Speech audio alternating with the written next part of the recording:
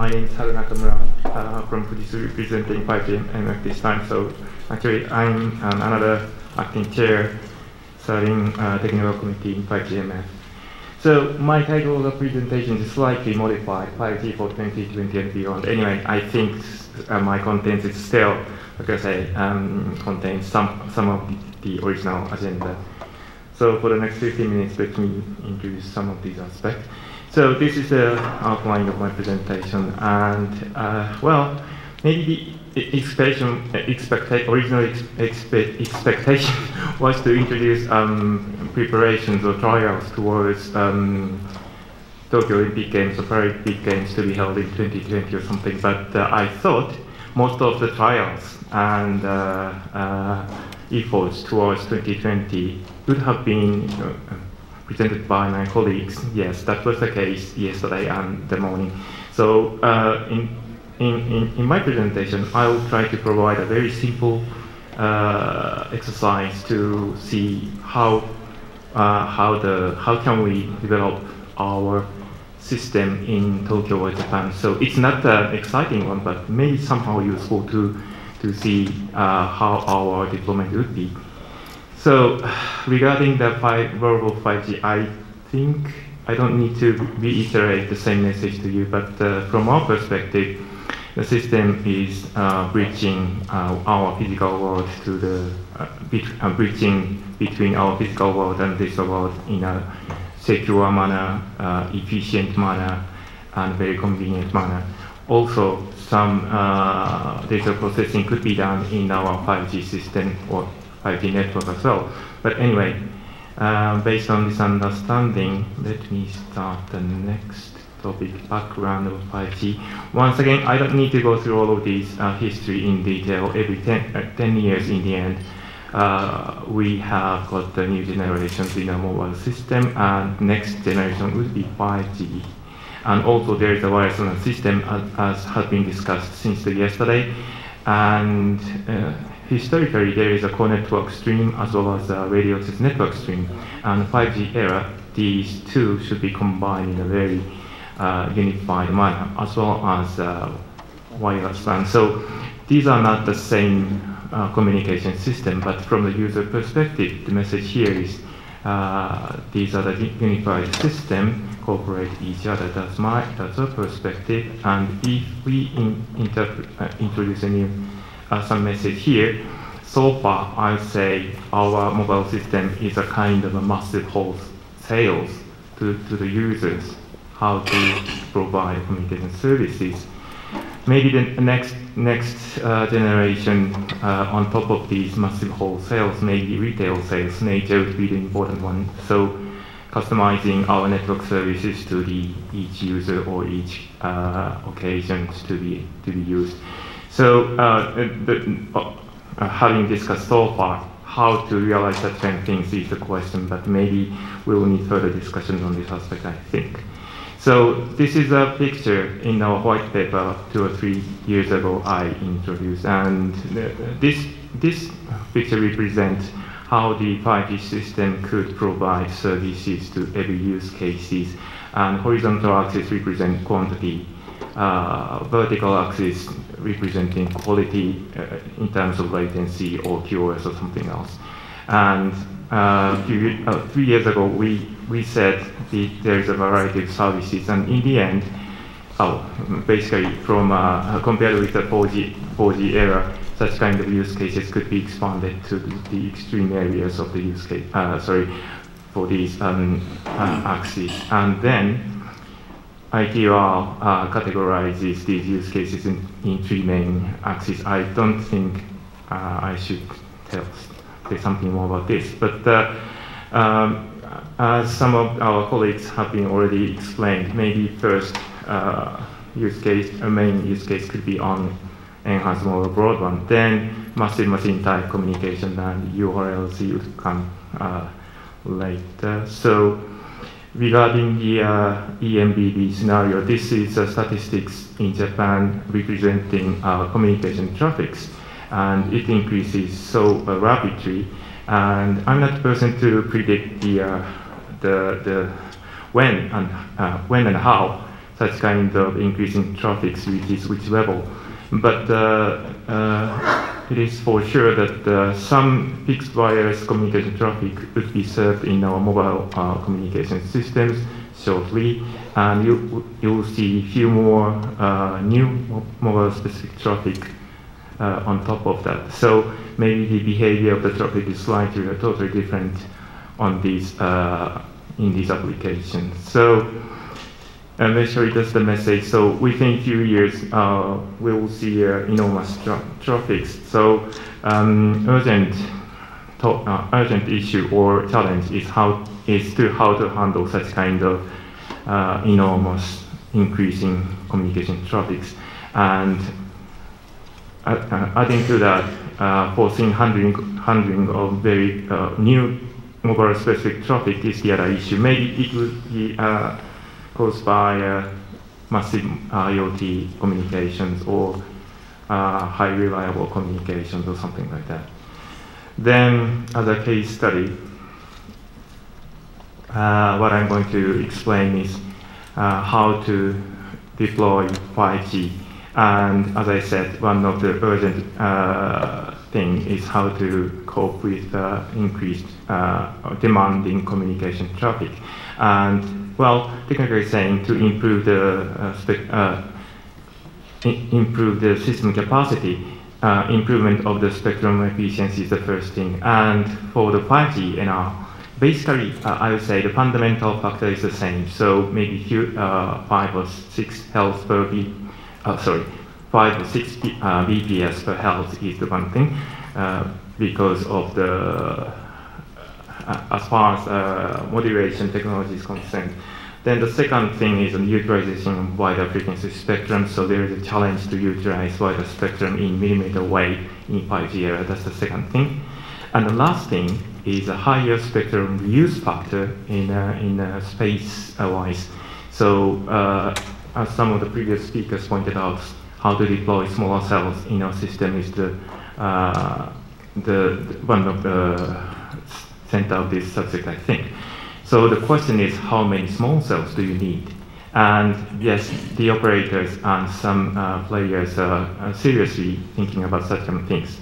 So to see such kind of aspect, well, once again, these charts have been taken from our white paper in our previous activity. But anyway, this chart, oh sorry for the small one, but represent demographics of Japan. So your left-hand side, each bar represents the population of our local governments and area of their each government. And right-hand side, this each bar represents the number of local governments which may have such kind of population density. Anyway, this is a profile of Japan. And if I put this one into a XY chart, each dot represents our local government, that is city or town or villages in Japan. So most populated city is in Tokyo Metropolitan area, and most sparse one is in island.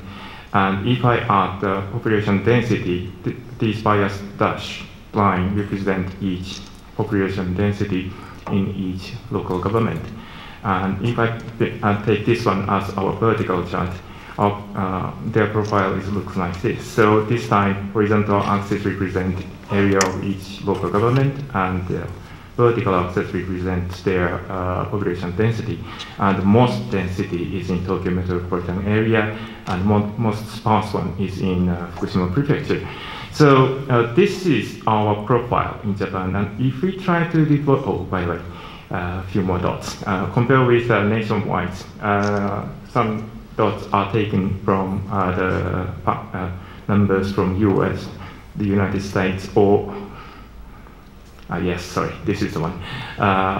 Japan and USA, or the most dense populated area in Hong Kong is shown in this one. Also, if you think about a stadium scenario, this is one of the example exercise taken from a national stadium. If they have 50,000 people in their stadium, the density of the users would not would look like this. So it's a very extreme case. As such, these are the cities or towns or villages in my own nation, and we need to deploy serve these local governments or city people in these cities.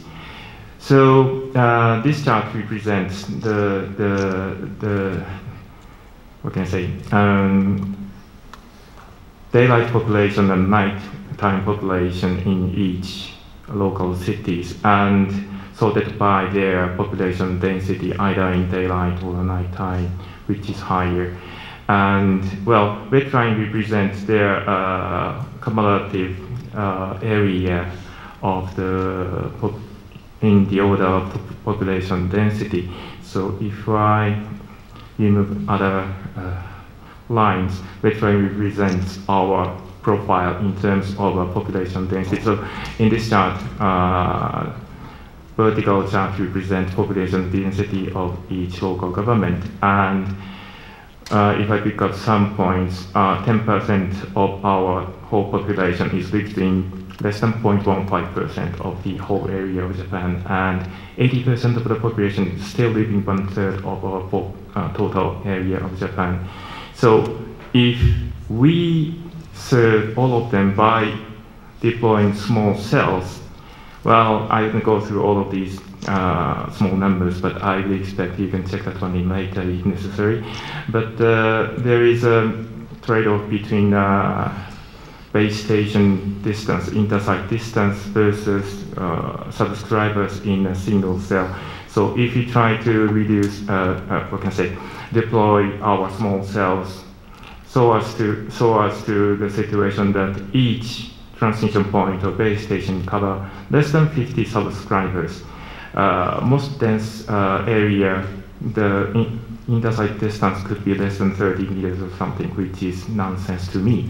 So as such, anyway, this is a cumulative number of base stations to cover how many percentage of our nations or populations. And it will become more than 300,000 base stations or something to cover up to 10% of our population. So it's a huge number, and how to deploy such kind of things. I would say it's not the accurate number, because still the resolution of this exercise is not enough to provide the right number. But anyway, I think such kind of number would give us the rough image how to deploy such kind of small cells. And maybe the operator may have a more accurate number, but I'm not the person to disclose such kind of thing. So just give you the image of the small cell deployment. The other thing is the dynamics of the demographics. This is, well, once again, sorry for the small numbers, but in Tokyo Metropolitan area, every morning we have commuters up to 70,000 people in the morning and evening. They are commuted to their companies or schools and go back to their home. So most of the extreme cases, daylight population is 17-folded than compared with their nighttime population. So such kind of big population of traffics are going to and going back to their companies and homes. So such kind of dynamics should be also captured. Then what to do and how. So this is something physical one, taken from 3GPP-TL to see what's the probability of line of sight. So if you go to smaller cells, probability of line of sight is becoming bigger. So that's the implication of this chart. And if it is in a rural area, that could be a macro deployment. And if it's less than 100-meter intersite distance or something, it would become what we call a micro cell deployment. And maybe small cell area, we should think about less than 100 meters to up to 1 kilometer or something. So this is the line of sight probability. That means your base station would see interference in between each other. So we need to control such kind of interference. To do that, one of the technical enabler we are working for is ultra high density distributed smart antenna systems. That is basically a beamforming or coordination between these transmission points, but that is allow you to manage such kind of interference in a very smart manner and provide a higher capacity to the network. So what I have been talking about is one solution considering deployment of a small cell to serve can I say higher capacity to the system, but and the next stage we will think about how to serve URLC or massive machine-type communication in a very efficient manner, but maybe we need another enablers to realize such kind of things. So basically, the last message in my presentation is this is how to deploy radio access 5G RAN and LT evolution. And this is a quite obsolete chart. I think that was in year 2015, but I believe the fundamental message should be still valid. So in 5G phase 1, it could be either the non-standalone type using sub-6 GHz spectrum, but you can use also standalone as well. But anyway, the message here is we will see a phased approach in our 5G era, but the thing is we should think about the forward compatibility between the phase 1 development and phase 2 development. Maybe your devices in phase 1 could be still useful in the second stage. And also, tight interworking with the LT evolution is the important thing, as has been discussed since yesterday. So that's the main message here. So I don't think I should repeat my conclusion along this slide. So let me conclude my presentation. Thanks for your attention.